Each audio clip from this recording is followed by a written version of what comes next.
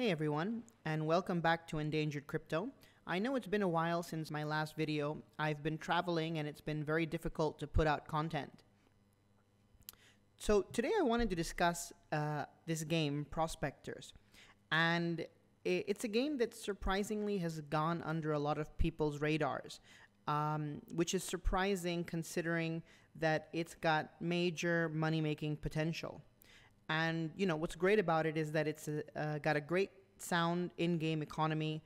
On paper, all the pieces are there to have a great time, and the best part is now is a great time to get in. They're about to launch a new sort of land sale, which you can see down here, the Grand Land, and I'll explain a little bit about how this game works. But the sale is still ongoing, and so if you ever wanted to get in, now is the best time. So, let's talk a little bit about what is Prospectors. What is the game? And the game basically simulates the West American gold rush in the 1800s. And you as a player, you control 3 workers, and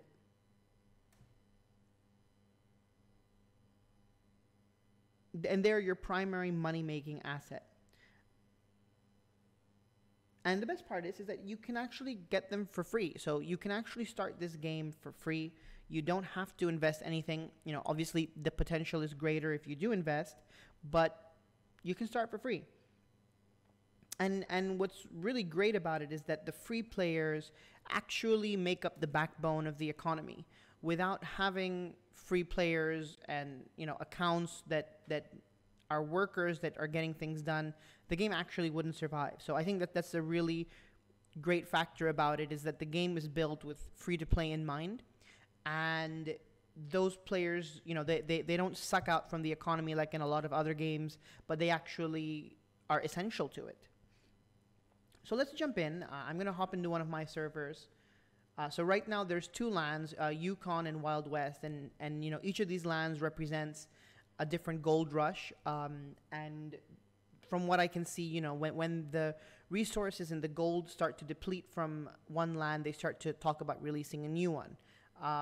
And what they're doing differently this time now is they're actually linking up the land, so you can send some resources from one of the lands into the Grand Land, which is coffee. It's an essential resource for your workers, and it's not available in the new land. So I think that's a really cool feature as well, to kind of give relevance to the old lands as well.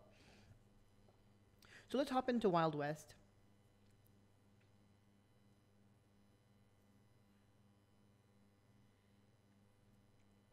Okay, so here we are in Grand Land, and when I was saying that there's no resources, it's quite bare, you can see here that it's all flat land. And I came in this game quite recently, but I believe that the terrain is supposed to be littered with trees and other markers, and it's all been strip mined bare. So there's not a lot to be done. But we'll hop in, we'll have a look. So all of these buildings that you see here, these are all player made.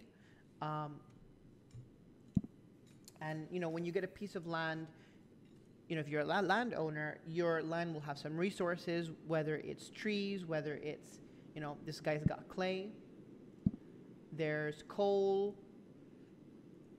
and of course, the most important one is gold. And the way that this works is gold is the most important resource. Gold can be mined and then taken to a bank and exchanged for PGL, which is the cryptocurrency.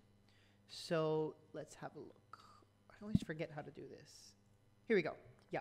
So it's 1,000 gold gives you 1 PGL, and it's convertible back and forth. And yeah, that's basically the objective of the game. But getting that gold is there's a whole process to it. So let's hop on over to that plot that we saw earlier with the gold, if I can find it again.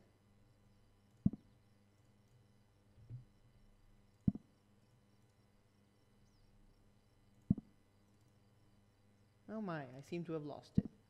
Okay, well, We'll just hop on to anyone. Okay, here. So, in this case, whether it's coal, whether it's clay, these are all harvestable. So the simplest way to do it is, you get your workers to start harvesting it with the required tools or by hand. But your output for this is going to be very small. And you're also limited by the amount of inventory that your worker can carry. What's more is, without having some kind of structure, you're limited to one person per node. So in this node, you'd only be able to have one person working here and one person working on the other plot. And so, obviously you want to increase that efficiency. You want to, if this was gold, you want to be cranking it out of the ground as quickly as possible. And you can do this by, of course, building structures. So I believe, yes, so this is a gold mine. And in this gold mine, there's 5 out of 6 jobs here, meaning that the owner of this land has built this gold mine, and they can now hire other workers to mine the gold for them. And this is where the free players come in. So if I had this land, I built this, I can now post a job saying, hey, I have 2 or 3 slots available in my gold mine, come and mine it. And the way that works is, you'll see here an order is that the landowner will post a price per minute. And this is terrible. This is basically slave labor. But the landowner keeps the gold and, will share some of it based on the salary that they give to the miner. So you can see here, this particular worker, he's worked for, well, I don't know how long he's worked, but he's got 28 minutes left. And he's got 600 gold. That 600 gold is going into the pocket of the owner. And the remaining gold, whatever the rate is, will go to the miner. Now, right now the rates are running at about 1 gold. But I have heard that when, these lands first launched, a single player was able to make $20 worth of gold in a day as a worker. So, again, the potential is there. And what makes... Well, I'll get into the economics of what makes it work later. But yeah, and now the next question is, this mine was built, but to build the mine, that also took some resources. The equipment that all of these miners are using, the pickaxe, the pans, all have a base resource that is required to make them. So whether it's iron and wood for the pan and the pickaxe, wood for the mine, all of these resources have to come from somewhere. And it's not just, oh, I'm going to build a mine and that's it. Or, oh, I'm going to buy some tools off the market. That's it. No, someone has to make them. And so that's what makes this game really interesting and exciting, is that even if you don't have gold on your land, there are things that you can do to enable the gold landowners, and you can make money off of that. So, if you are a landowner, you might have iron, you might have coal, you might have trees on your land that all can be harvested. And then those resources, they need to be taken over to somewhere to process them. So, for example, we've got here an iron furnace. So if you've got iron, right, you would send it over, or in this case, to an iron furnace. If you've got coal, they would be buying it. Clay, they would be buying it, and then they would process it into these items, and then these items get sold on to places like a tool workshop, for example. And this is the player that's making the tools that are going to go in the market. And, it's really interesting because when you start the game, these are not available. So you have to start harvesting the base resources with your hands. Then once you've got them, you can start building these tool workshops and these refineries and start to process goods. So there's a whole technological buildup that happens at the beginning of the game, and there's a lot of resources moving around, and you need workers for all of that, whether it's to move resources around, whether it's to work the furnaces, whether it's to build the structures. And that's why getting into the game at the beginning is the best time, because there's such a demand for workers, because you need to move things around, you need to build things, you need to harvest things. And you know, it makes sense why some players were able to make up to $20 a day on worker-only accounts, because the demand is there. That gold needs to get pulled out. Now, again, you know, as a worker, there are things that you can do to improve your own output, whether it's investing in transportation equipment. Oh. So we saw here that there is, here we go, a card factory. You know, you as a worker, as a player, you're limited by your inventory capacity. And if you want to move more things around, if you want to be acting as a service provider and, you know, being a courier, you're going to need one of these carts, because you can carry more, you can carry heavier items. Things like iron beams can only be transported by players that own carts and animals. So that becomes a limited resource, because I think animals are a limited resource. So you've got to have an animal to pull your cart. And if you own that, you can charge a premium. Then there's also things like coffee, which allow your workers to move faster.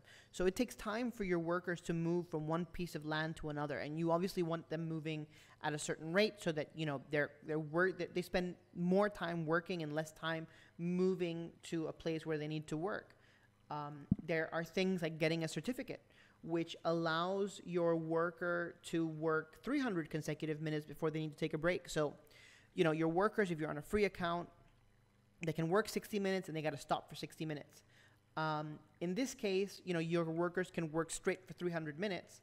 And I think they still only have a 60-minute cooldown. I'm not sure about that. I got to check that. But you know, these are things that you can do to increase your efficiency, increase your output, and you can choose to buy it after you've harvested some gold. And I think maybe getting a certificate, this is one of the ways that you can burn some gold from the game. And I think the more people that get it, the price goes up. So again, you know, you want to get your gold early, you want to buy this early so that you can buy it cheaper. And yeah, you know, the game's got a really nice cyclical economy.